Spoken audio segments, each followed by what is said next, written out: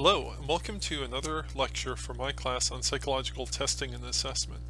As you can see from the title, this lecture will be on interpretation of the MMPI-2 RF. And buckle up because this is going to be a long lecture. Well, there are a lot of slides in it. I'm going to try and move through them quickly, so hopefully it won't take too awful long an amount of time in your lives, and even if it does, hopefully it will be interesting, because if you're like me and you're interested in tests, the MMPI looms large in the history of testing and its importance to psychology, especially clinical psychology. You may have encountered the MMPI-2 or the current MMPI-2 RF in your clinical work or in your classwork, so it's an important test. It's out there, it's worth knowing about. And of course, if you're using it, the biggest challenge is how do you interpret all the information which, as you know, or as you will see, is on this test. That kind of leads me to my first point, and that's that interpreting the MMPI can be complicated. It has a long history if we consider the MMPI-2, the MMPI, the MMPI-2, and now the MMPI-2 RF. It goes back, many decades. There's a lot of literature on it, especially older versions of the test, like the older MMPI-2 has a very large clinical and empirical literature. So just, if you doubt me, I went to the library for our university and did a search for any source that has MMPI-2 but not MMPI-2 RF and came up with literally thousands of sources. And so there's this large empirical and clinical literature out there which is useful for guiding you in terms of how you can use this test, how you can interpret various scales and the indices on it. And back in the day, if you're someone who used the MMPI-2 a lot, you'd hopefully be familiar with a lot of this literature, and you would have your preferred ways of using the test. You may also have, or you may also continue to use, one of the published books about the MMPI-2, of which there are quite a few. I just picked this one here because it's from the Essential series from Wiley, and it's for the MMPI-2, and it provides, I think, a very nice summary of how this test works and how you can interpret the various scales and indices on it. As of the time of this recording, in the late fall of 2016, the Essentials series hasn't yet published a book for the MMPI-2 RF, which is the latest version of the MMPI-2. And this actually brings me to a kind of an interesting question, which is, can you still use the MMPI-2? If you were in clinical practice, would it be okay? Would it be ethical for you to use the MMPI-2 and then perhaps refer to one of these books like the Essentials series book or some other book as your source for how to interpret the test? The answer to that question is yes. There are many places that still do use the MMPI-2, and many professionals, clinical psychologists especially, are more familiar with it and more comfortable with it than the newest version of the test. Pearson, the company that makes MMPI-2 and MMPI-2 RF, still sells the earlier version of the test, the MMPI-2, and they still support it. And by support it, I mean they periodically publish updated norms for use for scoring it. So the last norms update was, I believe, 2009. And I should say, just recently I called up Pearson Psycor, the publisher of this test, and asked one of their representatives on the phone, because I was really confused about this. I was looking around the internet, I was checking some of the sources I have, trying to decide, can you still use the MMPI-2? And the guy who I talked to on the phone said, oh yeah, you can still use it, and we can still, we still sell it. Well, of course they do. It makes them a lot of money. But yeah, this guy I talked to encouraged me to, as a professional, use my best judgment in deciding whether to use the MMPI-2 or the MMPI-2 RF. My best judgment, as you'll see in just a slide or so, is that I prefer to use the MMPI-2 RF than to use the MMPI-2. But to be clear, it's still not exactly an ethical violation or a professional standards violation to use this older version of the test, provided that, I would argue, you're using the most up-to-date norms for the test and the most up-to-date literature on how the test performs and how one should use it. So again, I teach the MMPI-2 RF in my limited use of this test clinically. I've tended to use the MMPI-2 RF instead of the MMPI-2. pardon me, it's the most current version of the MMPI system.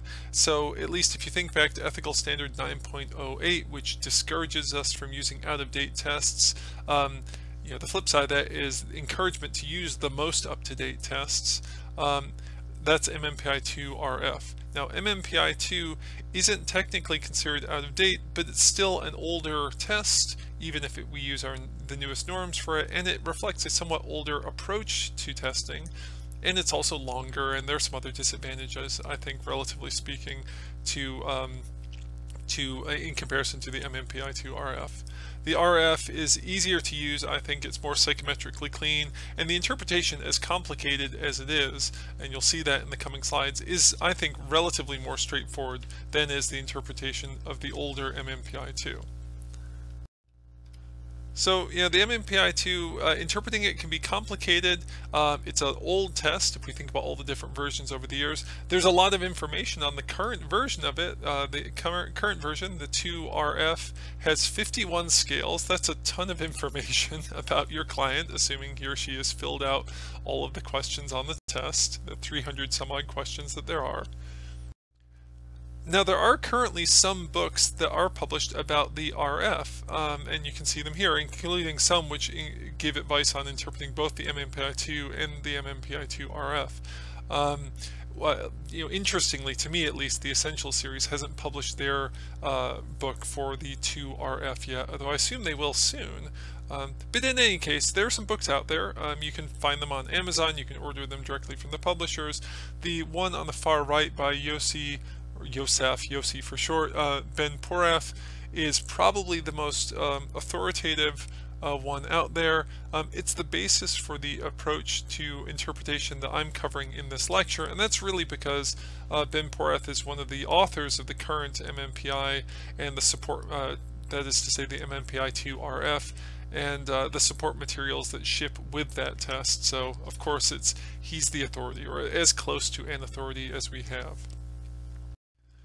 And to be clear, I teach a pretty basic approach to interpretation that hopefully looks a lot like other approaches to interpretation I've highlighted or explained for other tests. The idea is that we're working from a relatively more general level of interest to a relatively more specific levels of interest. In the case of the MMPI-2 RF, we're working from the validity scales to the substantive scales to the so-called other scales on the test.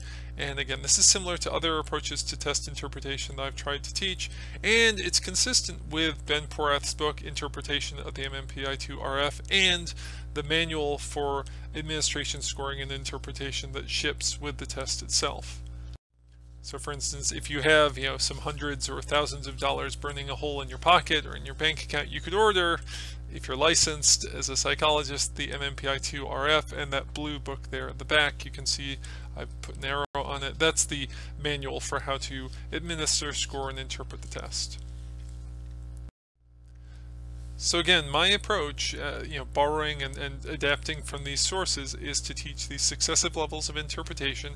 In the case of the MMPI-2 RF, we're beginning first at the level of protocol validity. We're looking at the scales which give us information about whether or not the whole test is likely to be valid, that is to say, an accurate measure for this particular client, or it's likely to be invalid. And that's important because if we have significant questions about the validity of the protocol, that is to say, the validity of the whole test, then we might not bother to do much other interpretation. We might just stop. Assuming we can satisfy our concerns about the potential invalidity of the test, we find that this protocol is likely to be valid, then we move on to the substantive scales, which themselves are kind of organized hierarchically from more general to more specific, looking at broad areas of concern, clinical scales, and then specific problem scales. And then if we really want to, or if it's appropriate for the client or the referral question, we might go on and talk about some of the other scales, including the personality pathology scales, or maybe even the interest scales. So it's kind of like this stepping down or hierarchical approach that I hope is kind of similar to what you've learned if you've watched my videos for other test interpretation.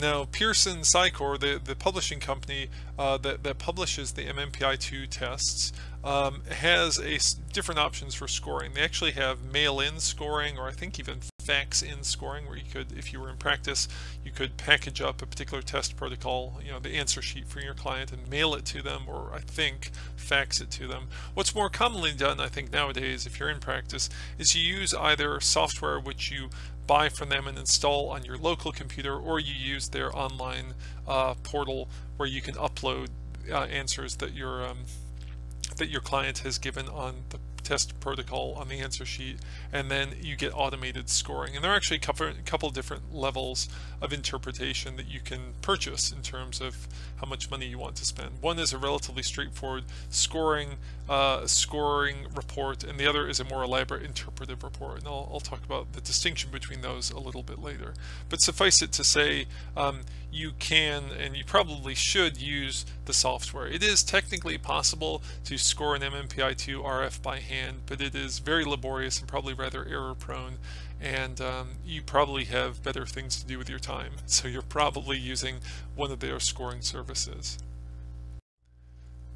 Just a reminder here, anytime we think about testing, we have to think about ethics, and in the case of the MMPI-2 RF, like pretty much any other test, we have to remember Ethical Standard 9.01, which is the bases for assessment standard, just reminding us that if we're making an assessment, what we really need to do is consider multiple sources of information. That could be multiple tests, or a test like the MMPI-2 RF, and a clinical interview, and the report of family members or colleagues.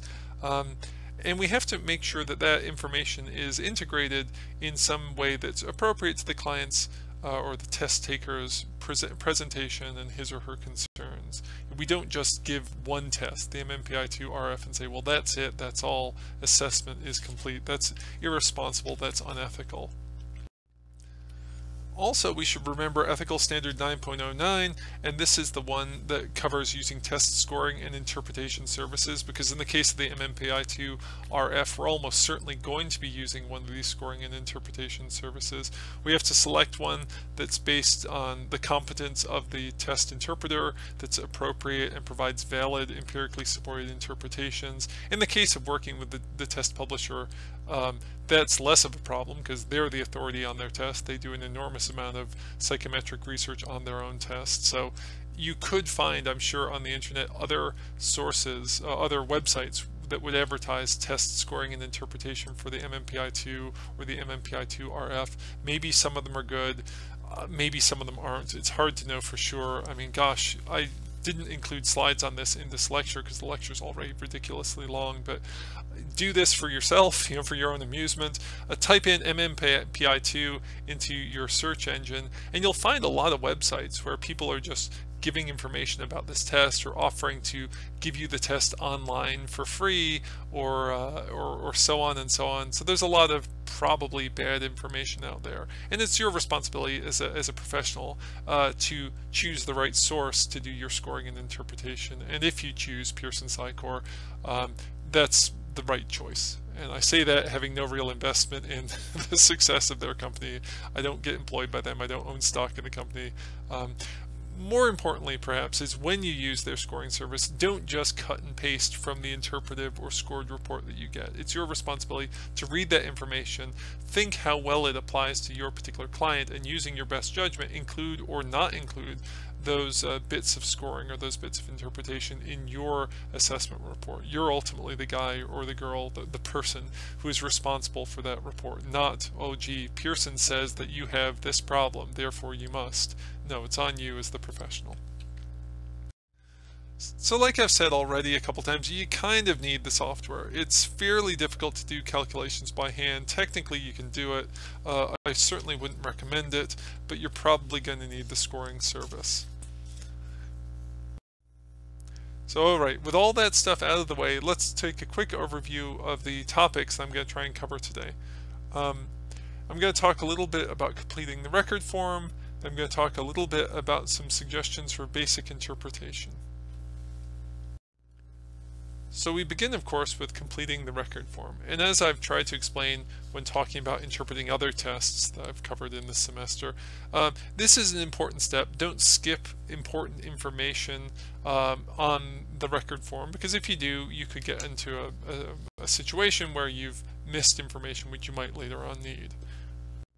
So in the case of the MMPI-2 on the front page of the record form, the form that the client or the test taker fills out, there's a space to provide an identification number, a birth date, a gender, and a test date. That's all important.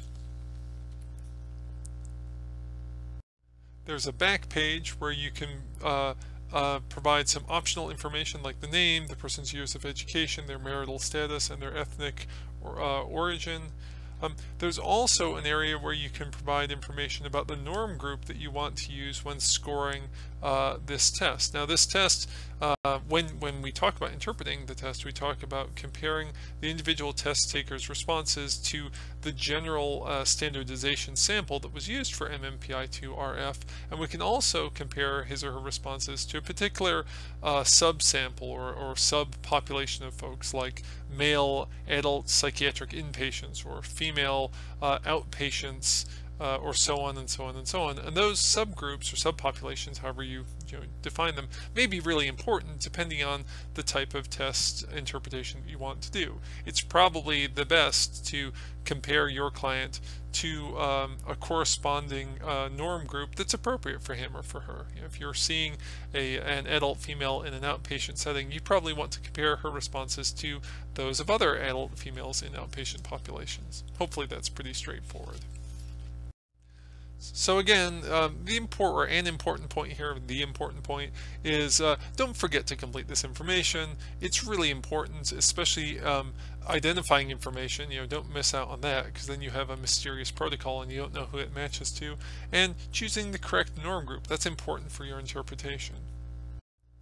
If you use the scoring service or one of the different options for scoring, you basically send this information to Pearson PsyCor, and they integrate it along with any narrative information you provide and send you back a sample report or a sample a sample scoring report or a sample interpretive report.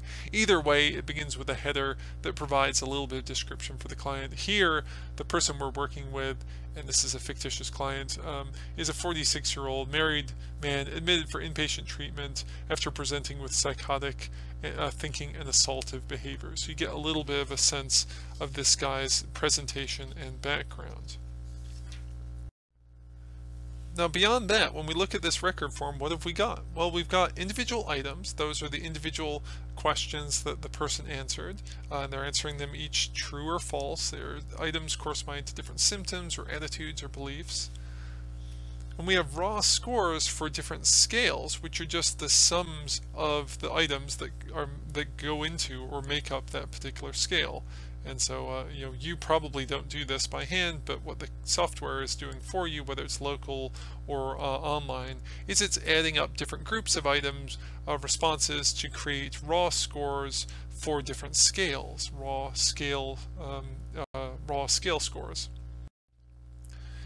Most of the scales on the MMPI are then transformed using a process called standard linear t-score transformation, which is basically like a t-score transformation, except there's a little bit of a correction to normalize, that is to say, to make less skewed the distributions of responses for those particular scales. So again, this is for our purposes mostly just like a regular old t-score, meaning there's going to be a mean of 50 and a standard deviation of 10, which makes it easier to compare different scale score elevations. So you compare someone's elevation on one scale to their elevation on another. If what you're comparing are these standard linear t-scores, then you get an easier comparison than if they were just the raw scores for those particular scales, because different scales are made up of different numbers of items, making it difficult or even impossible to compare them one to the other. And if this sounds familiar to you, and hopefully it does, this is basically similar to the process of the SCL90R and indeed many other psychological tests, where you take raw scores, you transform them, and you often represent them as t-scores, just because those are familiar to most clinicians and can be fairly easily interpreted. So again, the MMPI-2 has a lot of scales on it, 51 if I think I got that count correct. That's a ton of information. How do you make sense of all of this? How do you work with all of this? Well, I've got some suggestions for basic interpretation. And as I've already said, we're working in different steps from the protocol validity scales down to the substantive scales down to the other scales. So let's first consider protocol validity scales. And why are we considering these validity scales? What's so important about them? Well, let's remember that all measurements involve some amount of error. There are different sources of measurement error, and in the case of self-report measures, one source of potential error is clients poor responding, when clients are responding in ways that misrepresent how they really feel, think, or behave. And there are all sorts of ways that clients can do this, or test takers can do this. They may be unintentional, so someone may be merely just confused by the questions and they're responding in a way that is error prone for them, or there could be intentional patterns of responding that are problematic and misrepresentative. So a client might be intentionally trying to fake good, make themselves look less disordered and more functional than they really are, or they might be trying to fake bad for all sorts of reasons. The validity scales help us to know if clients are misrepresenting themselves, not necessarily knowing whether they're doing it unintentionally or intentionally, although we may be able to make a guess at that a little bit. And they also help us determine if or how to interpret the rest of the scales on the instrument. Like I said before, if it's the case that a client is really haphazardly answering questions, or answering questions in a way that's highly misrepresentative, we might at an extreme decide not to even bother with any further interpretation of the MMPI-2 RF because we're sufficiently suspicious about the quality of the answers we're getting to think that maybe these other scales are kind of meaningless, or at least they have meaning which is very difficult to discern. So we like these validity scales. They're potentially very useful to us. And there are an awful lot of them. You can see here we've got VRIN, TRIN, FR, FPR, FS, FBSR, LR, and KR. And I'll talk about these all in a bit. You can see my little answers, or my little definitions for each of them up there on the screen. That's a lot, and I think any test user might be a little bit daunted faced with all these invalidity scales, thinking, gosh, what can this all mean? The suggestion that I would make to you, and that books like Ben Porath's books will make, is to organize them into areas. And the areas of validity concern where we have our content non-responsiveness, which involves the cannot say scale and the VRIN and TRIN scales. Over-reporting, that's making yourself look worse than maybe you really are, that's the various F scales. And under-reporting, that's making yourself seem maybe a little bit better off, less sick, more well, more functional than you really are. Those are the L and K scales. We take all that welter of different information and we organize it into groups. So let's first consider those scales in the content non-responsiveness group. First one we have is the cannot say scale, and for what it's worth, this is actually not usually represented as a t-score, unlike some of the other scales on the test.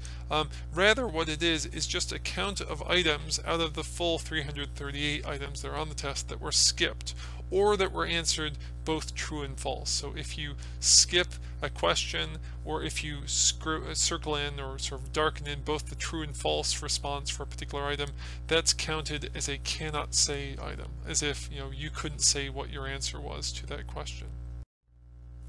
So how do we interpret the cannot say scale?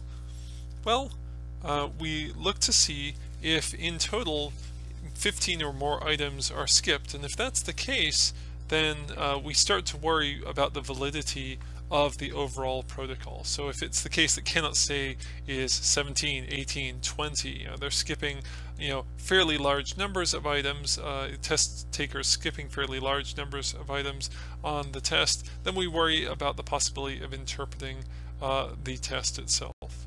Now, why might someone skip items on the MMPI-2 RF? Well, there are probably a lot of different reasons. Those might include things like reading or language limitations. The person's having trouble understanding questions or understanding how they're supposed to respond to those questions. It might be a kind of an obsessiveness. They're very anxious and they want to make sure they answer correctly, and so out of anxiety or frustration, they skip questions which they're not sure about, or double answer questions that they're not sure about. or the client might be uncooperative, like he or she might be deliberately skipping or double answering so as to confuse the test administrator.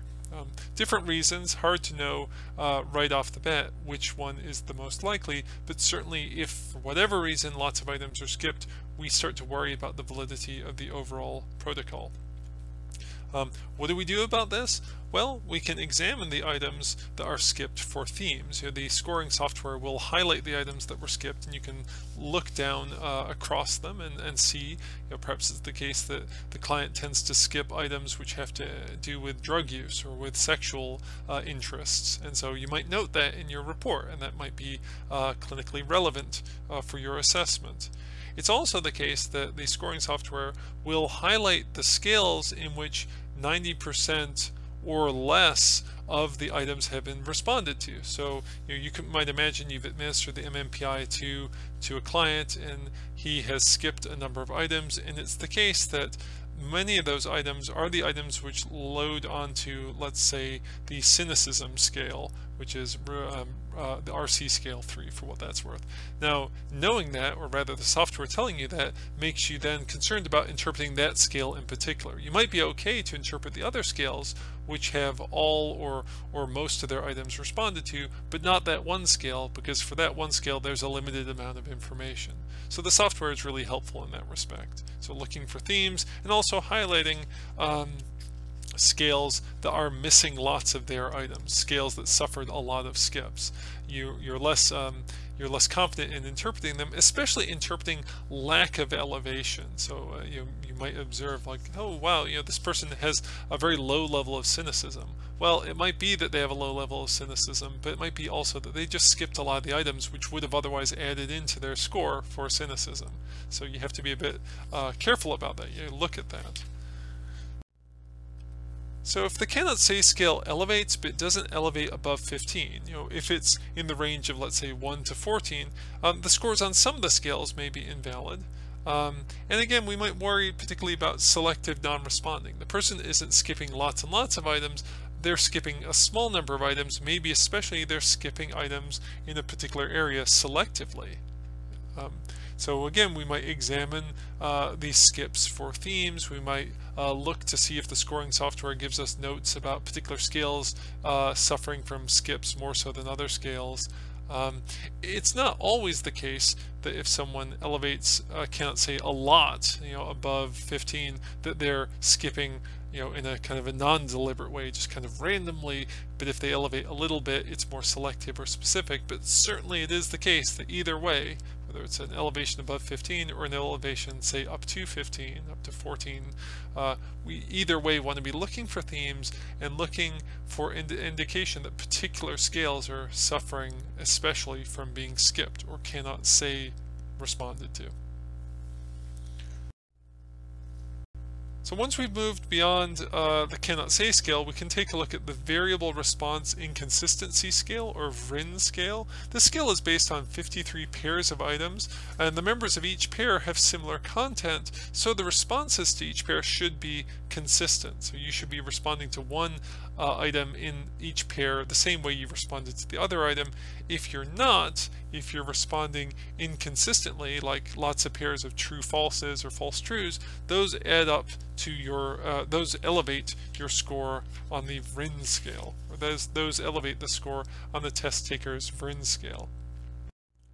So how do we interpret VRIN? Well, we look for elevations above 80. And if the elevation's above 80, if the elevation is at or above 80, then probably the profile is invalid. Possible reasons for this, again, could be things like reading or language problems. There could be errors in recording or scoring the responses. Maybe you or your, if you have an assistant who's working with you, maybe you made a mistake in uploading this information to the scoring software or copying it to the scoring software. It also could be the case that there's a pattern of uncooperative or random responding. VRIN doesn't prove that the person is deliberately being non-responsive, but it has maybe a bit of suspicion about that, or it adds a little bit of suspicion that maybe this person is in some way being inconsistent in their responding, and it might be kind of deliberate, like they answer one question one way, and then later down the line they answer another question another way, deliberately, just to mess with you, the test administrator, perhaps. Well, what do you do about this if the profile, if the VRIN scale is elevated at or above 80? Well, you do nothing, because probably the whole test should not be interpreted at this point. And when you're writing your assessment report, you might note, the test taker's responses were highly inconsistent, making the validity of the rest of the test, or the profile that the test yielded, of suspect validity, or unusable, or so on and so on. Okay, well, what do you do if the VRIN scale elevates, but it doesn't elevate above or at or above 80? Let's say it elevates in the range of t-score 70 to t-score 79. Well, here there's some evidence for inconsistent responding. And again, it's possible that there were reading or language problems or errors in recording. It's maybe somewhat less likely that the person was being deliberately uncooperative or engaging in deliberate random responding. And it's also possible that we can still interpret the rest of the profile from the test, or from the protocol. So it's the person is answering somewhat inconsistently, but not so inconsistently as to make us think that they are deliberately being inconsistent, or that they are deliberately responding in a random fashion across items on the protocol. So there's something there to worry about, and we shouldn't make our interpretations cautiously, but we can perhaps proceed. Along with VRIN, we have another type of validity scale that is the true response inconsistency, or TRIN scale. This is based on responses to pairs of 26 pairs of items. The members of each pair have similar content, but the direction of endorsement is reversed. So if you respond true to one member of a pair, you really should, to be consistent, respond false to the other member of the pair, or vice versa. And how TRIN works is it, scores of pairs that are true trues or false falses add up in a direction, add up to elevate the TRIN score. Moreover, the profile scoring report will tag whether the person is tending to true TRIN more, or they're tending to false TRIN more, because maybe that's kind of important or interesting to look at. So what do you do in terms of interpreting TRIN? Well, a bit like with VRIN, if the t-score for this scale is 80 or above, then the profile is almost certainly invalid. Why might it be that way? Well, it's probably due to uncooperativeness. Note here that elevation of TRIN is more suggestive of deliberate inconsistent responding than elevation of VRIN.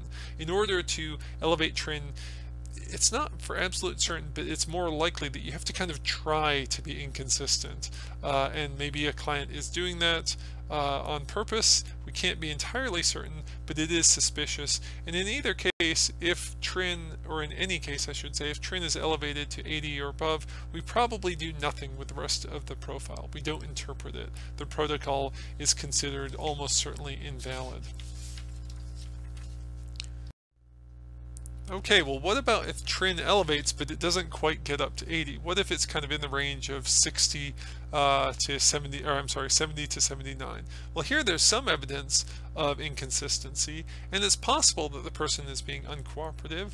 And what we do about that is we should probably be cautious about interpreting the rest of the profile that the protocol has given us. And we might also note the direction of the elevation. So is the person true responding a lot, or are they false responding a lot? That may reflect something like a yay saying or a nay saying bias in responding. So an important point to make here is that inconsistent responding makes scales hard, or even impossible to interpret. So that what we're trying to assess here is the person being generally inconsistent in how they answer questions. The assumption is that not only are they being inconsistent on the items that make up the VRIN scale or the TRIN scale, but in general across the whole protocol. And so VRIN and TRIN are really useful in trying to detect this behavior. And as I noted on the previous slide, or the slide before that, TRIN is somewhat more consistent with deliberate inconsistent responding than is VRIN. Although, to be clear, none of these scales are like lie detectors or mind reading. They're just giving us suggestions. So if we wanted to try and represent this pictographically, we might say there are these set of questions that we're asking and answering when we consider content non-responsiveness as a group of validity scales. Is the client responding enough? Is the client responding but responding inconsistently? And are they maybe responding inconsistently in a deliberate way? Well, the first question we can answer with the cannot say scale, and as I noted before, if it elevates above 15, we probably just stop interpretation. If it elevates somewhat less than 15, we note themes, and we are careful about scales in which 90%, less than 90% of the items have been responded to. Assuming that cannot say doesn't elevate massively, we ask, is the client responding inconsistently? And here we look first at VRIN. And again, if there's a high elevation in VRIN, we probably just stop. But if VRIN is elevated but not very high, we maybe look for themes if we can. Are there particular areas of inconsistent responding? And if or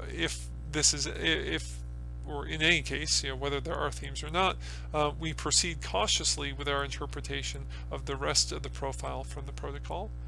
And then the last question is this client maybe responding inconsistently in a deliberate fashion? And here we focus more on TRIN. And again, if it elevates very high at or above 80, we just stop the protocol interpretation. And if it elevates but not quite up to 80, we probably proceed, again, noting themes and being careful or cautious about the rest of our interpretation of the other scales on the profile that the protocol has given us. So again, content non-responsiveness, we've got some different sources of information. Now let's move on to over-reporting. For the over-reporting scales, there are a number of them. The first one we're going to look at is the infrequent responses, or F scale. This is based on 32 items which members of the normative sample rarely endorse. So items that most people tend to rarely endorse, experiences, thoughts, feelings, etc., that most people don't do.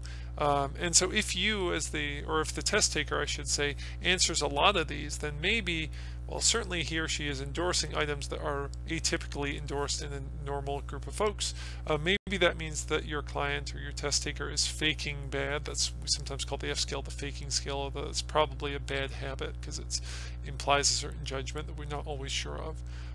It's also worth noting that sometimes F scale can elevate just because the client is very, very distressed and they're endorsing a lot of different experiences that are pretty unusual for normal folks or folks who aren't experiencing high levels of distress.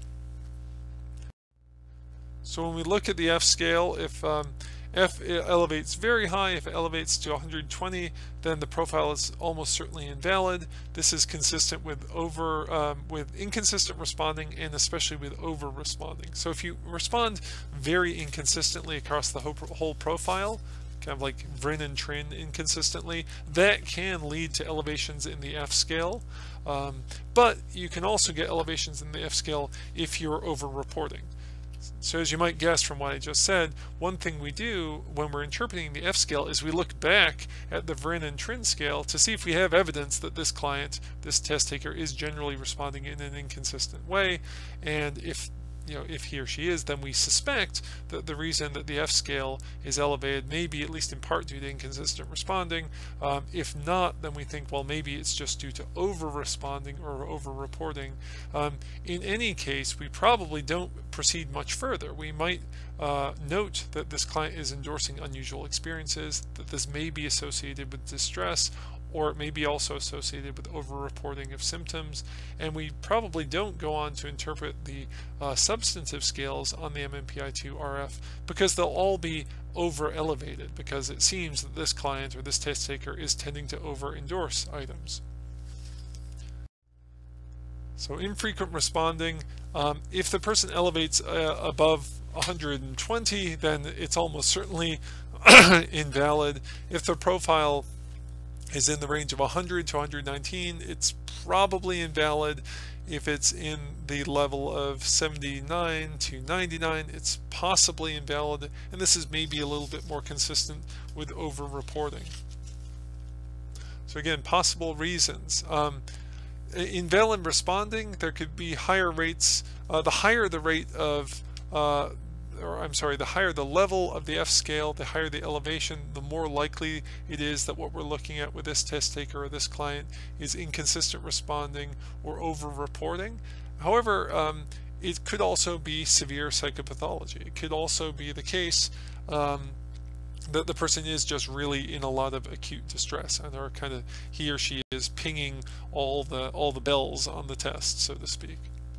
So again, I'm kind of repeating myself deliberately in this lecture. What we do is we look at the Vrin and Trin scales to get a sense of how likely this is to how likely the elevation of F is to be related to inconsistent responding.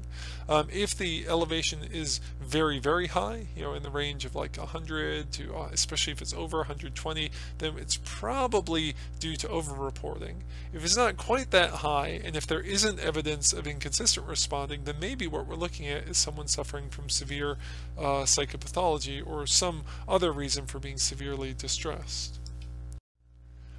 At the risk of further repeating myself, an important point to take here is that inconsistent responding can lead to elevations in various scales. So if someone is responding just inconsistently across the protocol for whatever reason, it's going to distort elevations of scales, and it can in some cases make the client look more sick than he or she really is, i.e. it can elevate the F scale. And a key that we keep on going back to pardon me, again and again, is the use of the Vrin and Trin scales to try and rule out inconsistent responding. If Vrin and Trin are not elevated, then it's probably not inconsistent responding. If you look at the Vrin and Trin scales and they're not particularly elevated, then this client, his or her elevation in the F scale is probably not due to inconsistent responding, so it probably is due to over-reporting, i.e. faking, to use that bad word, or maybe real distress. Another important point here, when we try and decide, is it over-reporting or is it real distress, the general idea is that very high F scores suggest over-reporting. So even people who are very distressed, legitimately distressed, don't tend to elevate F an awful lot because those items are just really unusual. They're rare, even among people who are very distressed. If F is somewhat elevated, it maybe is more a case of someone being distressed but not over-reporting. And we can never be totally sure about this. I mean, to be clear, these are just suggestions made on patterns of observed responses in the normative sample. So again, FR is based, or the regular F scale I should say, is based on extreme items that are rarely endorsed even by genuinely distressed people. And the same basic logic applies to the other F scales. So there's the FP scale, which is rarely endorsed by folks in psychiatric populations. So unusual behaviors, unusual thoughts that are unusual even among people who have severe psychopathology. And the FS scales are items that are unusual. They're rarely endorsed even among people who have medical problems. And so the FP and FS scales were kind of innovations for the MMPI-2 RF to make the test more usable, make it in different settings, like psychiatric settings, like medical settings. So let's take a look at the FP scale first. These are 21 items that members of a normative sample with genuine psychopathology rarely endorse. So even among the overall normative sample, even those people who had severe psychopathology, even they didn't commonly endorse lots of these items. So why is that interesting to us? Well, it's less likely than the regular old F scale to be confounded with real psychological distress. So it might be the case that someone in real, just acute distress elevates the F scale. That can happen. It's less likely that they're going to elevate the FP scale because these items on the FP scale are even unusual among people who are quite distressed because they have real and severe psychopathology. So what do we do about this? Well, if the scale for FP elevates at or above 100, the scale is probably invalid, again because of maybe inconsistent responding or over-reporting of symptoms. What do we do? Well, at this point, you're probably super familiar with this general approach. We look at the Vrin and Trin scale to see if the person is responding inconsistently. Let's imagine that the test taker, the client, is not responding inconsistently. That rules out that possibility and makes us think more that the person is just over-reporting, but there may be specifically over-reporting symptoms that are like psychopathology, but they're unusual even among people who have real psychopathology. So maybe they're trying to fake bad, fake like they have a psychological or psychiatric disorder. Again, we can't be sure of that, but it's a suggestion or a suspicion that we might have. If the elevation of the FP scale is so high, we don't interpret the rest of the scales on the test. We just stop there and maybe note in our assessment this pattern of responding. Well, if the FP scale elevates but doesn't elevate quite above 100, then maybe there's over-reporting, or possibly there's over-reporting. This could be severe psychopathology. Again, if it's elevated but not elevated super high, it's possible to be severe pathology, in this case psychopathology. We interpret this more or less the same way we do as the F scale. We look at Vrin and Trin to rule out inconsistent responding, and we note that the distress is unusual, but it may be related to severe psychopathology. The same overall approach applies to the FS scale. These are infrequent somatic responses, or sort of medical responses, bodily problems. They're based on responses to 16 items that members of the normative sample with genuine medical problems rarely endorse. So physical sensations, aches, pains, etc., which are kind of like medical or somatic problems, but they're rarely endorsed by people who actually have real somatic problems. And this was designed to help differentiate folks from quote-unquote patients with real problems. The overall logic is kind of the same as we've seen before. If the scale elevates above or at or above a t-score of 100, then the somatic scale may be then the scales may be invalid, particularly the somatic scales of the test, those associated with medical or somatic problems. Again, why might this happen? Well, it could be because of inconsistent responding, or it could be over-reporting of somatic problems. What do we do about this? Well, we take a look at Vrin and Trin to, again, rule out the inconsistent responding hypothesis, and then we might note that this distress is really unusual, even among people who have medical or somatic problems, and we might be particularly cautious about interpreting the somatic scales of the test. So what do we do when if the infrequent somatic responses, the FS scale elevates but doesn't elevate really, really high? Well, this could be indicative of over-reporting because of inconsistent responding, over-reporting of somatic problems, or real severe somatic problems.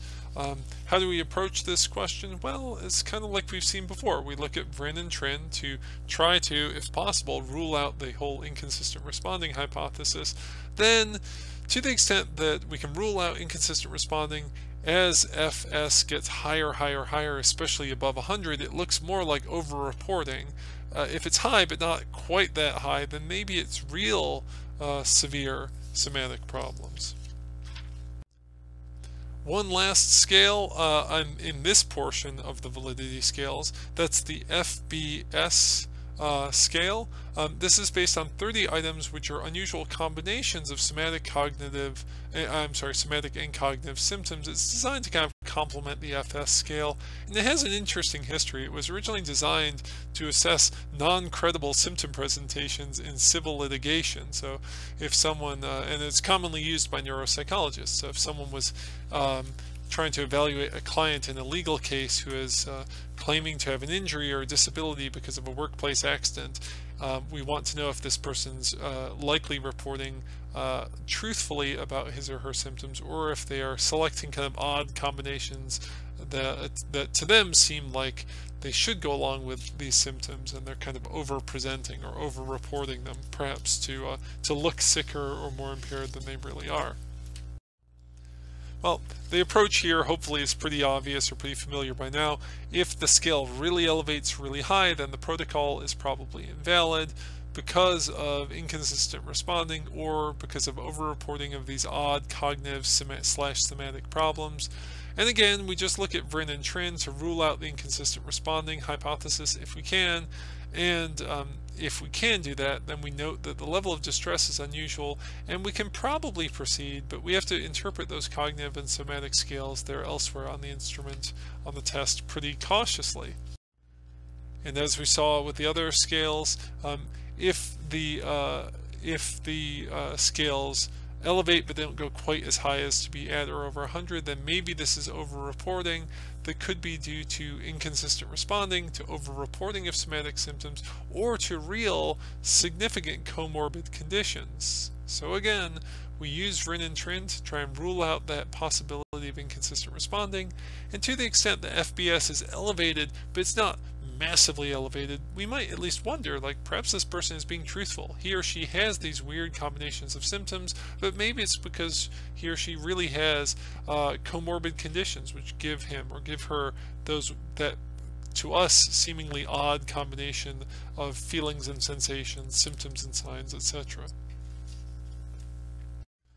So an important point here, in general, with all these over-reporting scales, all these F scales, the scales can be elevated for three reasons. There can be over-reporting, there can be inconsistent reporting, and there can be real distress in one or more of these areas that I've discussed. And again, we use Vryn and Trin to hopefully, or maybe, help us rule out that inconsistent responding.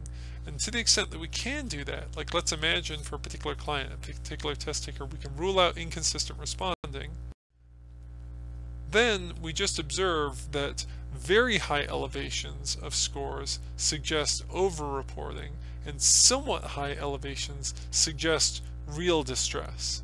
And again, that's assuming we can rule out inconsistent responding. And all of these are just suggestions. They're not proof. It's not a mind reader. It's not telling us for sure that the person's lying or that they're not lying, or they're faking or they're not faking.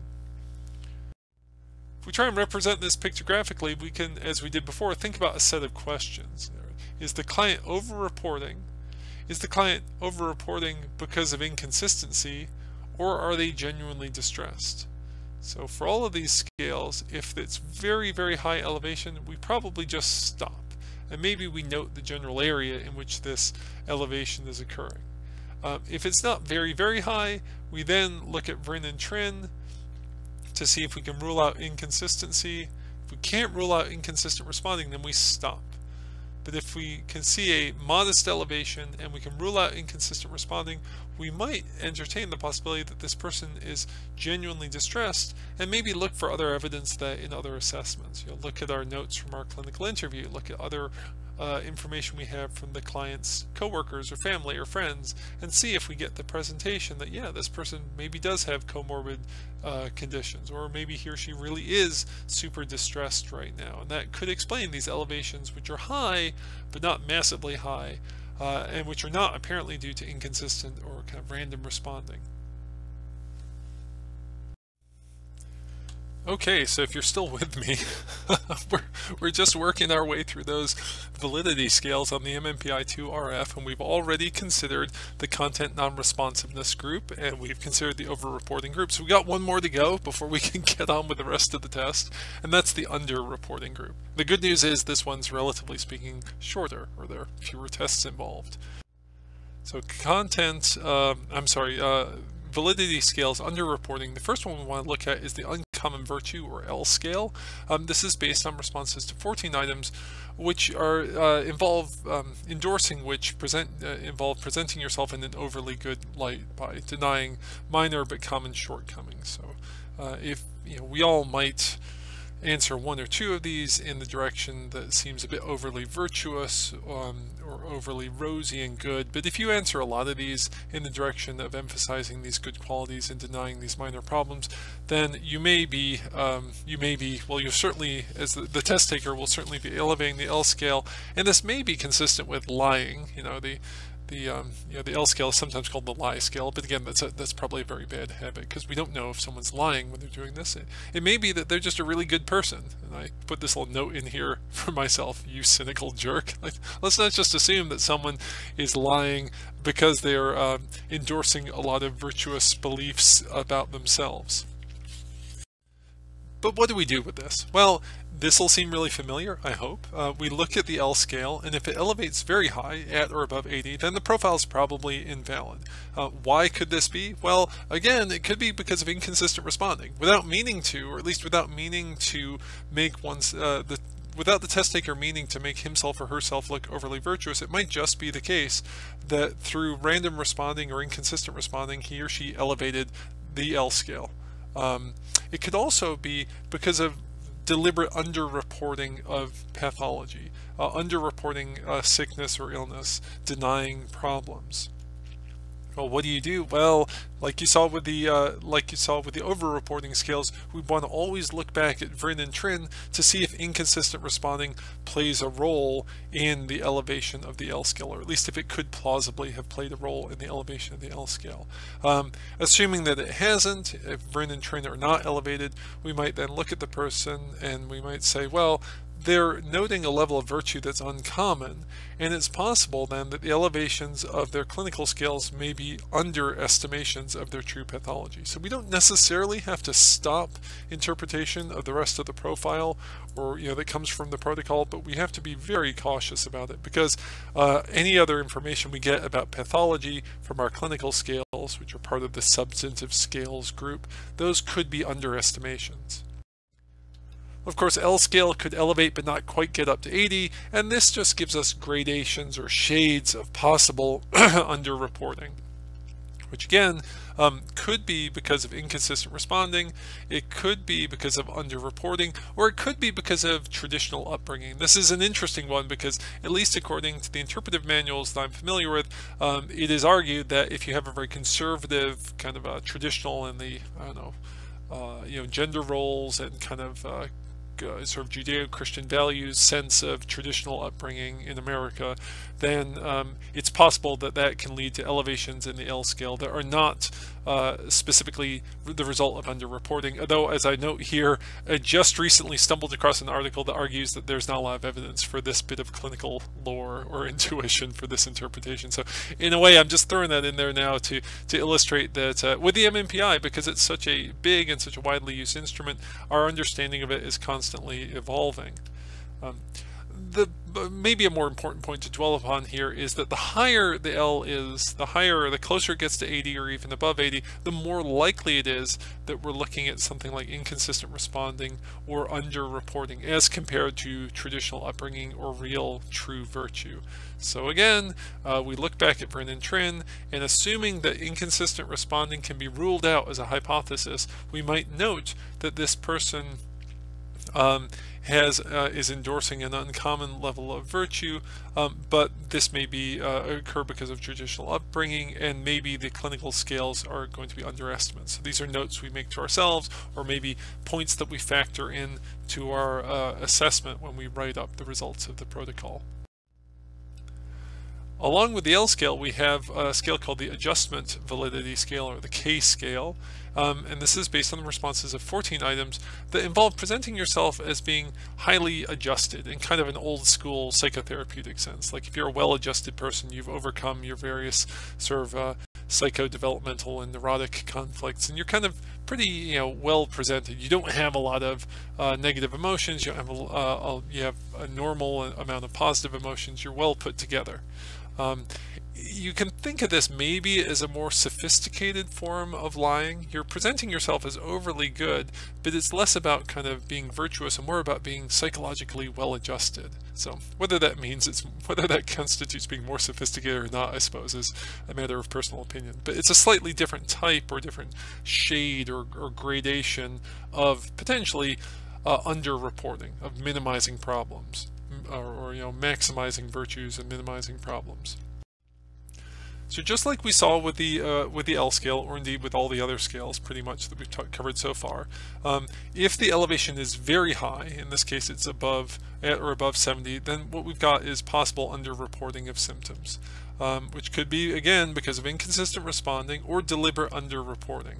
And so again, we look at Vryn and Trin to rule out, if we can, inconsistent responding, and assuming we can rule out inconsistent responding, we can note in our notes to ourselves or in our assessment that we write up that this level of good adjustment that this client is indicating is unusual.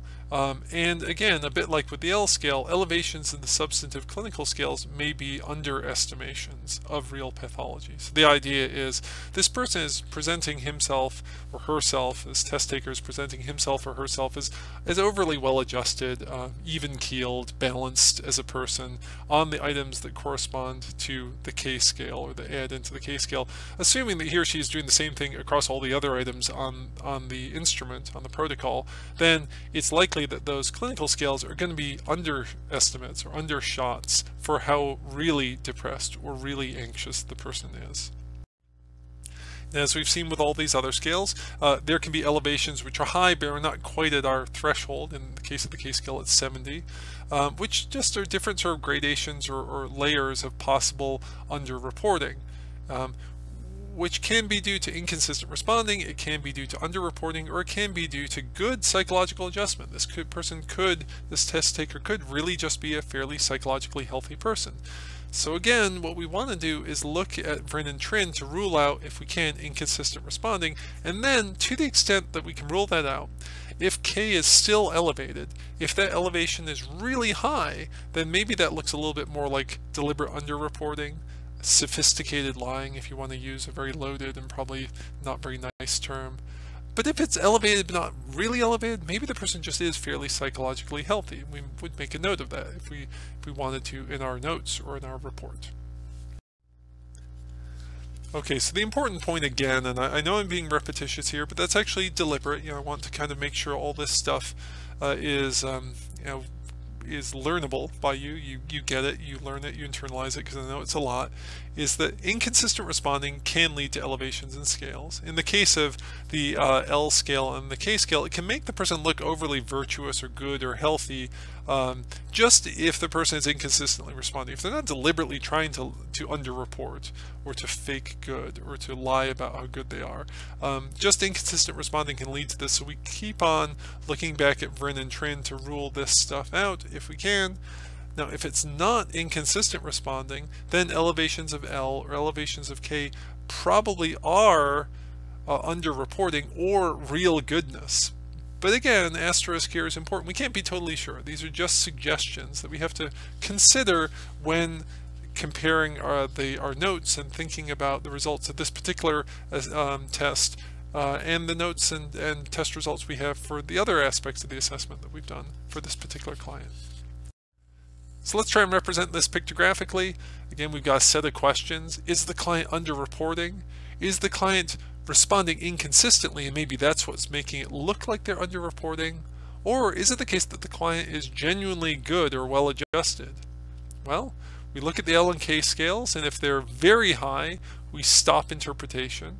If they're high, but not very, very high, maybe we proceed, but we proceed provided that we can use Vryn and Trin to rule out the inconsistent responding. And let's say that the elevations of L or K are high, but not very, very high, and let's say that Vryn and Trin are not particularly elevated, then maybe this person is a genuinely good person, or at least thinks of themselves in that way. Or maybe they are genuinely well adjusted, or again, they at least think of themselves as being well adjusted. And you might want to look for other evidence, look at your notes from your clinical interview, look at other test results, and so on and so on. So if we put this all together, we've got all these different scales from the validity scales, the validity area of the test, and we can organize them into these three groups, and we can use them to ask and answer important questions that bear upon how interpretable the test is.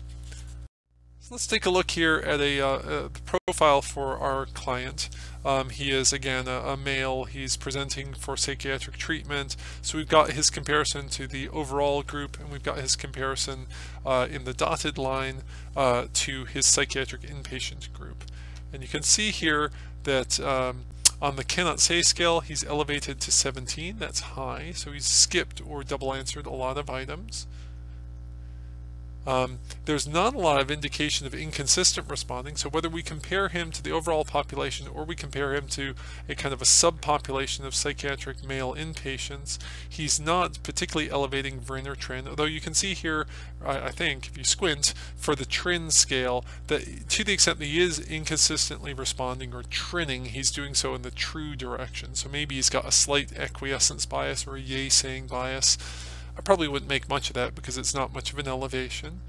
We'd want to know at this point which items this client is not responding to, because that seems to be the most interesting thing about his content non-responsiveness scales.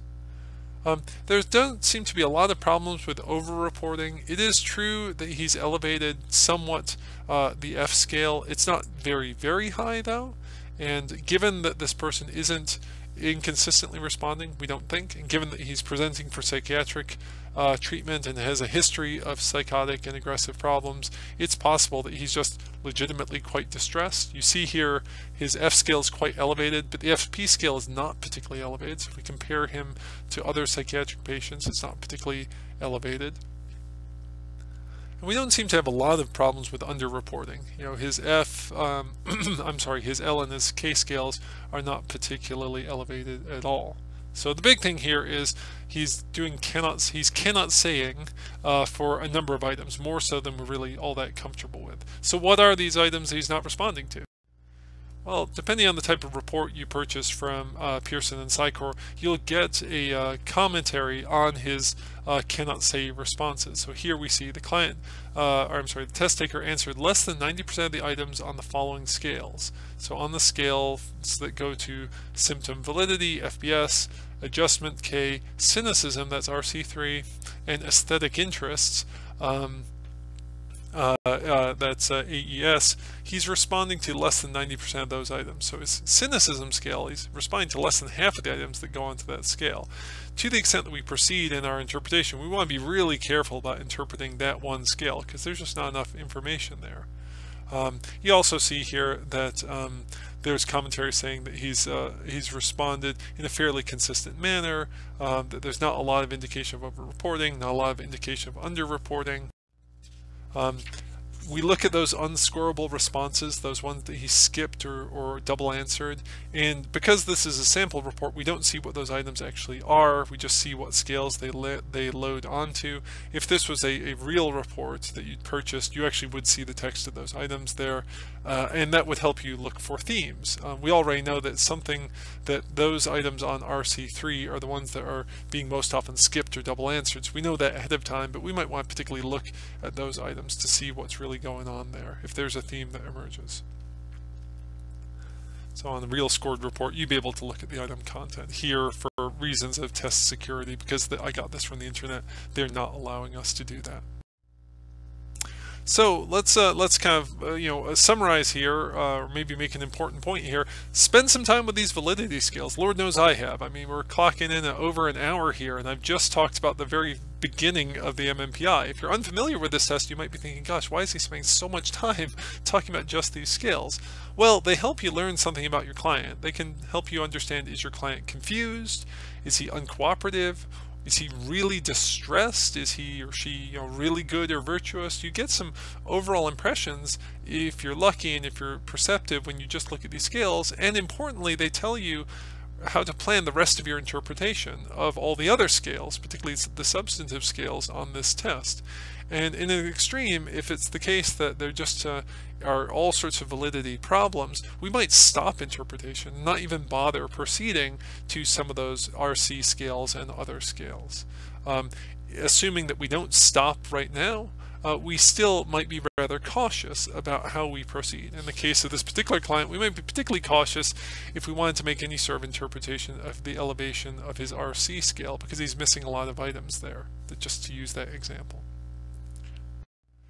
Okay, so moving on, let's assume we've moved through protocol validity. We're fairly satisfied with the validity of this particular protocol. We think the profile can be interpreted. Now we're talking about the substantive scales, the higher order, the restructured clinical, and the specific problem scales. First off, the higher order scales. Well, these are derived using factor analysis, and they're designed to give us a sense of variation in three basic areas: emotions, thoughts, and behavior. And what we're looking at here is the general intensity of distress in this particular area. So again, these are represented by EID, THD, and BXD, corresponding to emotional and internalization problems, thought dysfunction, and behavioral and externalization dysfunctions. If we look at emotion and internalization first, these are 41 items associated with emotional problems: low positive affect, high negative emotions, a sense of demoralization, feelings of anxiety and depression, and especially maybe being overwhelmed. If we look at how these elevations are interpreted, if the elevation is above 80, at or above 80, there's considerable distress in terms of emotional or internalization dysfunction, possibly some sort of acute crisis in this area. If the elevations are above 65 up to 80, then there's significant distress. And if they're below 40, then this person has better than average adjustment. So it's just interesting to note here that this is a scale that can be interpreted in the negative direction as well, if someone has very low levels of these problems. What do we do about this? Well, if we observe an elevation on this particular higher order scale, that's going to guide our attention towards corresponding clinical scales that have to do with emotional or internalization problems.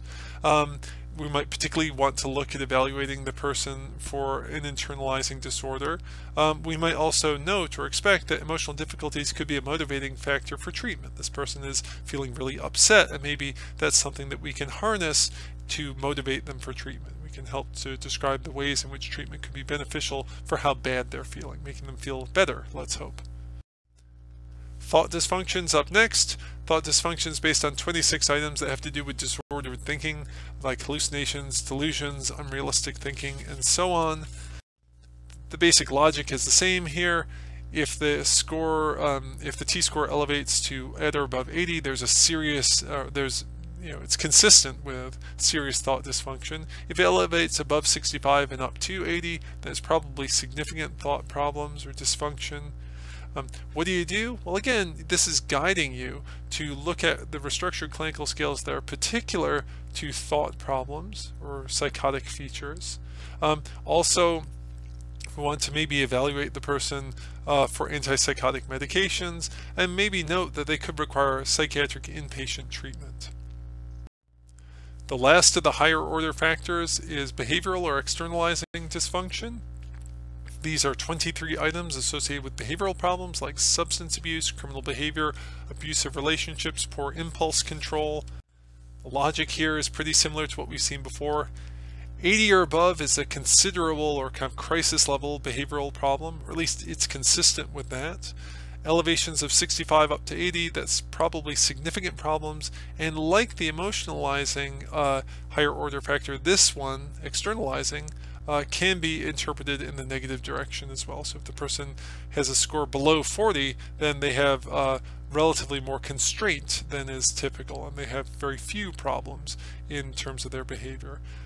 What's this let us do? Well, it guides us again to look at particular clinical scales, encourages us to do further evaluation for externalizing your behavioral problems, and it also, unfortunately, may suggest to us that this person may be unmotivated or uncompliant with treatment. People who have a lot of behavioral problems may be very difficult to get involved in treatment. They may be resistant or oppositional, not necessarily, but it certainly is empirically the case that does happen. So as a clinician, we might be mindful of that in terms of planning how we present our treatment options to the client, how we try to motivate him or her to continue. So if we try and represent this stuff pictographically, we think with our higher order factors, what's the general area of the person's distress? In a sense, where does it hurt? Is it emotions and internalizing, thoughts or behaviors and externalizing? We note the elevations if they are there. And we also note, as I've repeated, that emotions and internalizing and behavior and externalizing can be interpreted in the low or in the kind of negative or the deflected direction, if such deflections exist. So here's the scored profile for our client, and you can see on the left his elevations in the higher order factors. what do we see here? Well, looks like there's an elevation in his behavioral and externalizing disorders higher order factor, at least as compared to the general population. So if you look at the darker of the lines, that is elevated there. The t-score is 68%. So it looks like he's relatively more has relatively higher levels of externalizing disorder than is typical in the regular population, or at least he's answering questions that are consistent with the types of answers given by people who have elevated levels of these types of problems. It's interesting to note that as compared to a male psychiatric inpatient population, he isn't as elevated, or he's not particularly elevated at all. That's the dotted line. You also can see here that his emotional or internalizing problems are deflected downwards, and probably not quite enough to be clinically significant. So it's not below a level of 40, but certainly a little bit lower than is typical in the general population or in the adult male psychiatric population. So once you've looked at the higher order factors, you can move on and take a look at the restructured clinical scales. And these were developed using principal component analysis, which is a technique similar to factor analysis. The reason this approach was used is it allowed the test makers to first pull out a major component associated with demoralization, like a general sense of how upset you are, removed the variance associated with that component. And then from the remaining variance, the test makers were able to construct non-overlapping scales, or scales made up of non-overlapping items that represent relatively broad areas of psychopathology. Meaning that you could look at these different areas, these different scales, and interpret them without noting lots of elevations that have to necessarily go along with one another. These are scales made up of items that appear on only those scales and not on other restructured clinical scales. You can see them here with their codes, and you can also see the names, and the names in brackets are kind of the old school names that date back to MMPI 1 and MMPI 2. So for instance, RC7 is dysfunctional negative emotions, which used to be called psychasthenia, or is like what used to be called psychasthenia. All right, those are our restructured clinical scales. Just to kind of highlight, further highlight what's going on here, we get one first component that looks at demoralization. That's we can interpret that using our familiar kind of approach, which is a high elevation at or above 80 indicates significant distress, turmoil, unhappiness, maybe a crisis level of just being absolutely crushed by life. An elevation of 65 up to 80 indicates feeling significantly sad, unhappy, hopeless, etc. And in the low direction, a deflection below 40 may indicate better than average life satisfaction. Lucky you if you feel that way. What do we do about this? Well, certainly if someone elevates very high, we evaluate them for self-harm risk. Now, that's something you definitely should be doing anyway. You don't need the MMPI to help you evaluate for self-harm risk. You should do that as part of your regular and routine clinical assessments. But if someone elevates the component for feeling demoralized, and if they also are elevating problem areas of hopelessness and suicidal ideation, you can see the note here about that, then you absolutely should. And indeed, the automatic report that you get from the scoring system will highlight this for you. Although again, you shouldn't need the MMPI to remind you to assess for self-harm and and suicide. That should be part of your regular clinical practice. What else can we do with this? Well, it's possible in terms of treatment planning that we make an initial treatment goal of reducing distress in some way. We focus on that with the client because he or she is feeling very distressed. At least they're answering the questions on this test in a way that's associated with people who are experiencing a severe level of distress and demoralization. What about these other RC scales? Well, again, the approach is hopefully pretty similar to what we've talked about before. We interpret in the extreme direction, the elevated direction, and some of the items can be interpreted in the sort of the low or absent direction. It depends.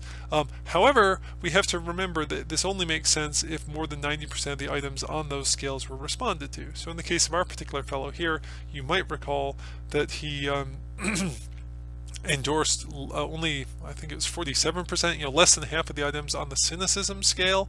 So we'll see here in a second whether we would want to interpret a low deflection on that scale anyway. But if we did, we'd have to probably not, or we'd have to check ourselves and not make that interpretation, because we know he skipped a lot of items on that scale. So what do we do about all this? We note the diagnostic quality of these elevations. They are not made to per se give us a diagnosis, but they inform our decisions about diagnosis. They give us treatment considerations. And to be clear, I guess I'm being a bit vague about that. If you look up in the treatment manual, in the Administration Scoring and Interpretation Manual, you can see treatment recommendations that accompany different patterns of elevation. If you use the computer scoring system, you get as part of your report information about treatment considerations. And so that can be very useful to the clinician, guiding his or her thinking about what to do next with this client. What, if any, diagnosis to make, and then what, if any, treatment plan to make. So here's our client again. Now if you look more towards the right hand side of the profile, you can see his restructured clinical scales. Well, what do we see here?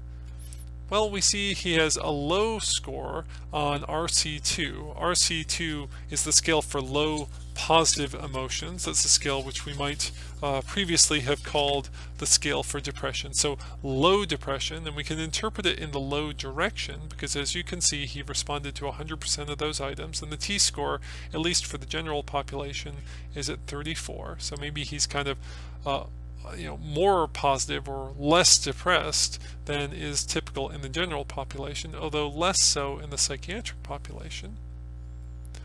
You can also see here he elevates RC6. RC6 is the ideas of persecution scale, or the scale that used to be called paranoia, or corresponds to what used to be called paranoia. And we can probably interpret that because he responded to 94% of the items on that scale, so that's not less than 90%. And he elevates as compared to the general population, although not so much so as compared to the male psychiatric population. And then we can also see here that he elevates RC8, which is aberrant experiences, which corresponds to the scale that used to be the schizophrenia scale.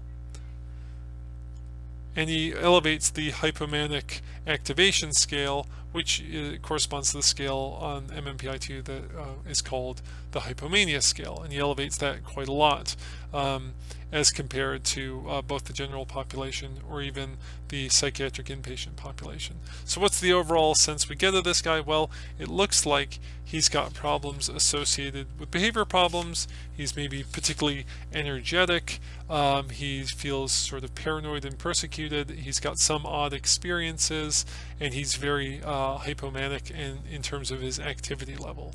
And that's certainly consistent with what we know about his history, at least based on that little bit of the report that I showed you earlier, and his presenting concerns. So to try and represent this, pictographically, sort of, I've got a lot of text on this slide, I realize. The RC scales allow us to look at, is there, what in specific is the client's clinical presentation? What's he or she showing us or suggesting to us based on how he or she responds to the items on the protocol? When we're interpreting the protocol's profile, we just look for patterns of elevation, and we note that some of these scales, some of these RC scales, can be interpreted in the low direction. Once we've handled the RC scales, we can move on to the specific problems, or SP scales, and these are, as you might guess, designed to highlight important problems that the client has. These are constructs that aren't directly addressed with RC scales, or that bridge across different RC scales. So to allow the overall MMPI to be more interpretable, these additional problem scales were constructed because they highlight, of course, problems that the person might have. They're developed using factor analysis, and the scales were evaluated, they were validated by comparing them to other scales and criteria for these various constructs, for these various specific problems. And generally speaking, they're all quite well validated. There are a lot of them, so as we've done before with the validity scales, we try and divide them into groups. And the first group is the broad kind of somatic cognitive scales group, which includes malaise, gastrointestinal complaints, head pain complaints, neurological complaints, and cognitive complaints. But by the way, it's worth noting that one of the things that's really neat about the MMPI-2-RF is that it does really highlight kind of medical and somatic problems. That's done deliberately so that this test could be more useful for clinicians who work in hospital settings and maybe encounter people who have psychological or psychiatric problems, but might also have along with them other types of problems which could be related to medical concerns or could also be related to somatoform disorders. Second broad area of specific problems are all the internalizing scales. You can see them all here. They're things that correspond to mood disorders, to anxiety disorders, and so on and so on. Then we've got our externalizing scales over here. It's our third big group. They look like behavior problems, externalizing problems. Again, if you think back to our look at the higher order scale, the higher order scale kind of gives us a hint or a look ahead into the direction we might want to go. Like with our particular client here, we suspect that he's got externalizing and behavior problems. We probably want to focus on some of the specific problem scales that allow us to further explore or unpack what those problems might be. Then we've got our various interpersonal problem scales, like family problems, interpersonal passivity, social avoidance, etc. And those are the different problem scales. How do we handle them? Well, we interpret the SP scales a lot like we'd interpret the RC scales. We look for extreme elevations, significant elevations, and in some cases low elevations or deflections in the low direction. That's not true for all of these problems, but some of them. And again, we always want to make sure that at least 90% of the items were responded to. If that wasn't the case, then we can't really make an interpretation in any direction, but especially in the low direction, because of course not a lot of questions were answered. What do we do about this? Well, we note diagnostic and treatment considerations based on the manual or based on our computer-generated narrative. We focus on problems. One of the virtues, perhaps, of the MMPI-2-RF is in a clinical setting where you need to gather a lot of information quickly. This test, although it takes a while for the client to respond to it and a little while for it to be scored up and for you as the clinician to read through it, can help you get a lot of information relatively quickly, and maybe can highlight some problems that you ought to have focused on but maybe you forgot about or even missed just because you didn't have enough time to ask all the questions you wanted to. And that's a value there, I think, for many clinicians. If we want to represent this somewhat pictographically, we can say that the specific problems scales allow us to identify or allow us to answer the question, does the client have any specific problems that deserve our attention? How we observe that or how we record those is we note elevations, and we of course remember that some of these SP scales can be interpreted in the low direction. Let's take a look at our fellow here. The first group, the somatic cognitive group. The second group, the internalizing group. Well, it looks like he's elevating for cognitive complaints as compared to the general population, although not so much so as compared to the psychiatric inpatient population, although it's still fairly elevated. So cognitive complaints. If we look in our internalizing area, it looks like he's got an elevation for suicidal ideation. Now, as I said before, we absolutely should have assessed suicidal risk, self-harm risk anyway. Maybe we already know that he has these problems, but if we didn't, we might have even more reason to do so at this point, because we know that he's answered questions in a way that's consistent with people who have elevated risk for suicide, whether we look at a general population or even at a psychiatric community inpatient population. So that's a problem. Or at least that's something we absolutely would want. That is a specific problem that we absolutely would want to address, as are the cognitive complaints too. Moving over to the next three scales, I should say the next three sets of specific problem scales, we see elevation for heightened energy. We see elevation for aggressiveness. So those two scales at the end are problem scales at the end, aggressiveness and ACT for activity, kind of activity and energy level. and we see a deflection in the positive direction for interpersonal passivity. So he's relatively low passivity, low social avoidance. And we might also note that he has a relatively low level of that other scale in the interpersonal problem scale, social avoidance, so low passivity and low social avoidance, IPP and SAV respectively. So he's kind of an intense guy, or at least he's answering questions in a way that's consistent with a pretty intense, energetic guy who's sort of up in everyone's face, probably. He's not passive, he's not avoidant, he's an intense dude. And those things are things that we might want to address in terms of our treatment planning. Here is some interesting information from the protocol, for the protocol interpretation that we get from the scoring program. And a couple things to note here. I think this is really important, is the italicized part at the very top here. Clinical symptoms, personality characteristics, behavioral tendencies of the test taker are described in this section and organized according to an empirically guided framework. Statements containing the word reports are based on item content in MMPI-2 RF scales, whereas statements containing the word likely are based on empirical correlates of these scales. I'll return to this point a little bit later, but the basic idea is some of what we're getting here is information that the client actually said, stuff that he reported about himself. Some of what we're getting here are things which are correlated with patterns of responses that the client made. And as a clinician, we want to be a little bit careful about judging the difference between those two. Reports are more likely to be valid for the client because, of course, they're things that he or she is saying about himself or herself. Correlates are important too, but they are just that. They are correlates, and they may not apply always to every single client. With that in mind, you can see that some areas of dysfunction are highlighted here in terms of sort of summarizing across the RC and the SP scales. You can imagine that if you'd administered this protocol and had sent it away electronically, probably to be scored, it's nice to get this summary back. You see his areas of somatic and cognitive concern, emotional dysfunction, thought dysfunction, and so on, highlighted as such. We also see a little bit more here about his behavioral dysfunction and his interpersonal dysfunction. I won't read all of that to you because you can obviously read it yourself. I made this point before, but I'll return to it again here. The distinction between reports versus empirical correlates. Reports are symptoms that the client or experiences, thoughts, feelings, behaviors that the client endorses.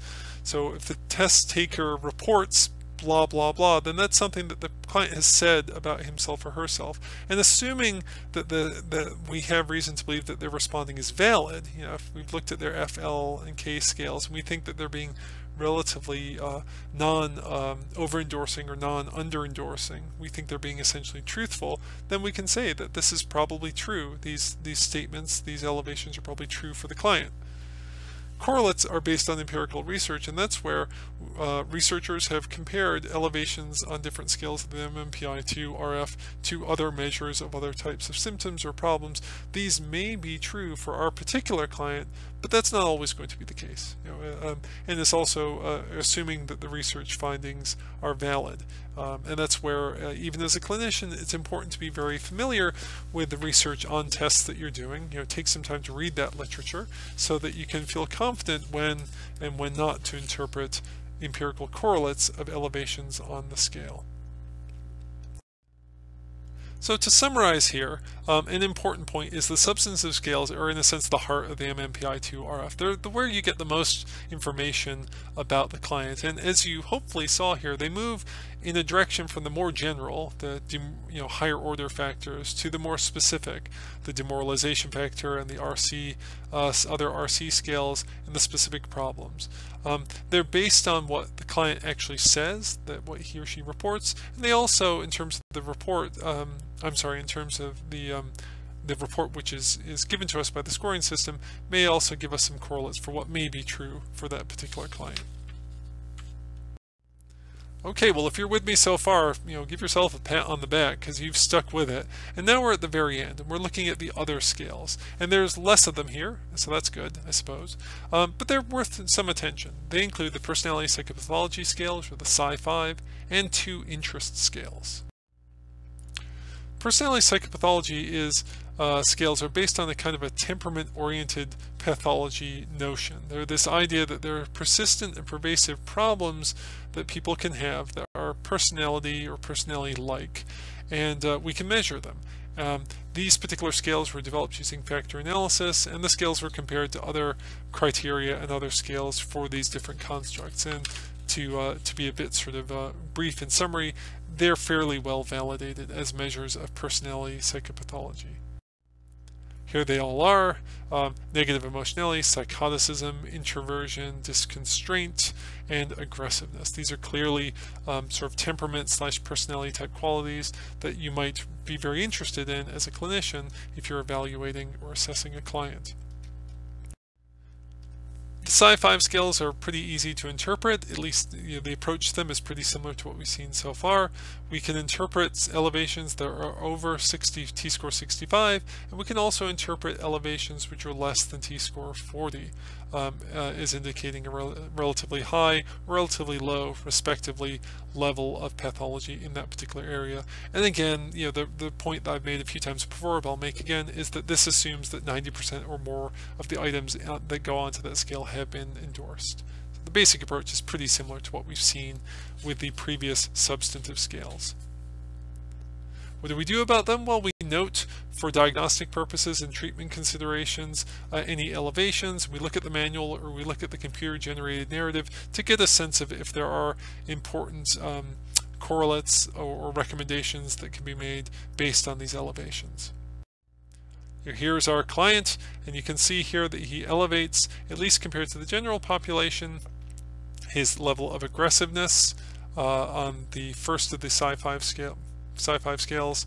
He doesn't elevate so much as compared to psychiatric inpatients. He has low levels of social introversion, so he's definitely kind of an intense guy, or I shouldn't say definitely. He is responding in a way that's consistent with someone who's not very introverted. They are more socially extroverted, maybe a little bit socially intense.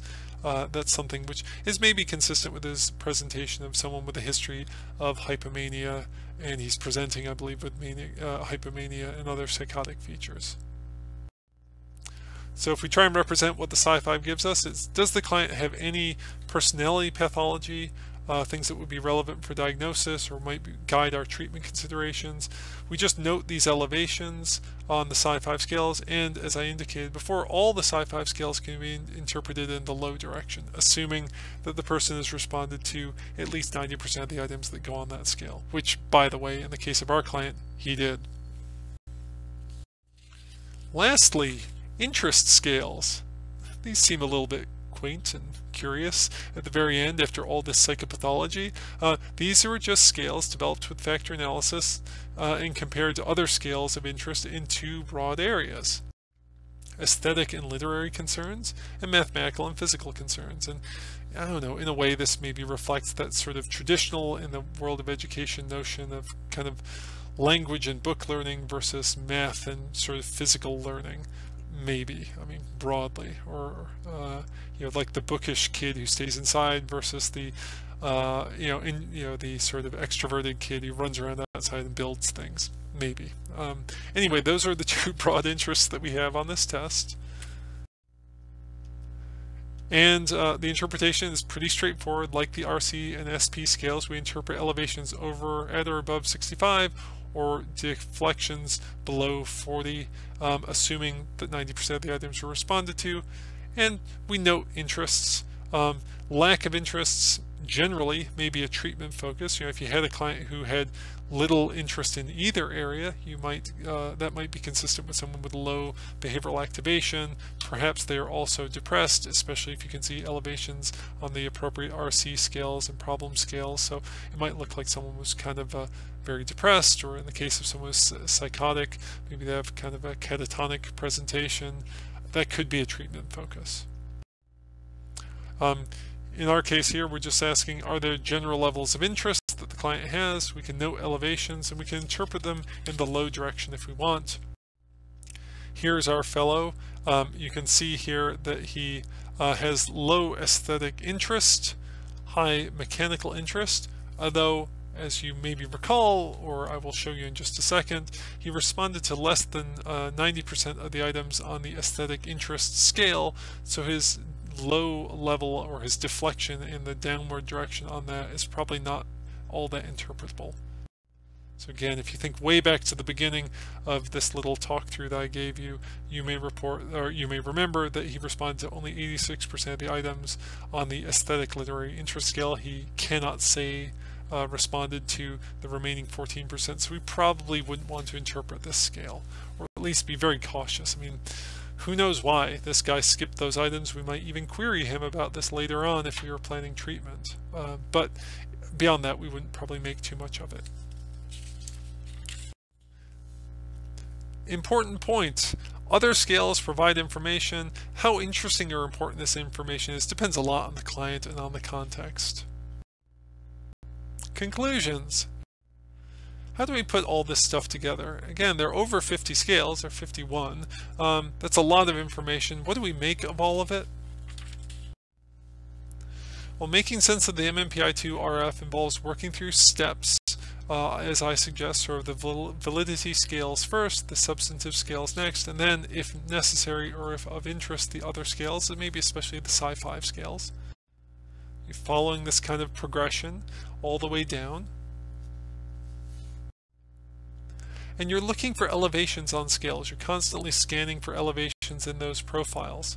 And you're following a path of more general to more specific pathology. Can you narrow in or focus in from generally speaking to more specifically speaking where this person's pathology is? Organizing these elevations can help you generate areas of concern or specific loci within those areas of concern, and help you kind of answer the question, what's the data telling me? What other assessments might I like to do to follow up from this MMPI? So, you know, to briefly note here, how the scored reports typically organize this is in terms of the validity scales, the somatic and cognitive dysfunction scales. These are the various, that's RC1 plus various problem scales. Emotional dysfunction, that's various problem and RC scales. Thought dysfunction, behavioral dysfunction, interpersonal dysfunction, and of course in the very end, interests. So you've got higher order scales, which kind of guide your thinking. Then you've got clinical and problem scales and Psi-5 scales, and you put those all together in different combinations and you get these broad areas of concern, and those are reflected on the narrative that the computer gives you. Or if you were just trying to make this, you know, kind of do the interpretation yourself, you might want to organize in this way to see your patterns emerging. So if you get the report from the scoring service, you'll actually see organization that looks like this. There's validity in the three broad areas I described, the various substantive scales for somatic, cognitive dysfunction, emotional dysfunction, thought dysfunction, and so on. And you can see the different scales that go into those broad areas. So here, the pattern that jumps out the most, at least if you're sort of familiar and trained to look at this stuff a lot, is most of what's going on with this guy is in the area of thought dysfunction. He's got a lot of problems there. His elevations are kind of at or above 65 in most of those areas, both in terms of the broad area of thought dysfunction and RC6, RC8, and Psych-R. Then we also see some elevations in terms of his behavioral dysfunction. So he's got elevations in terms of how he's acting out. Putting it all together, the MMPI-2 RF is one of the most commonly used clinical instruments. It's used in a wide variety of contexts for assessment. It's complicated to use, especially interpreting the validity scales, but the computerized scoring and the narrative helps, and just some basic familiarity and some thinking through the process helps. And hopefully, as long as this recording has been almost 2 hours long, so thank you for your patience, hopefully this has been kind of helpful for you to organize it all together, you know, in your minds and in my mind as well. So if you've made it this far, thanks for your attention. Go fix yourself a cup of tea or a cup of coffee, take a break for a moment, and when you're ready, come back, ask me some questions on Blackboard or on YouTube, or even in class if you're enrolled in my class. Thanks so much, guys. I really do appreciate your attention. Bye-bye.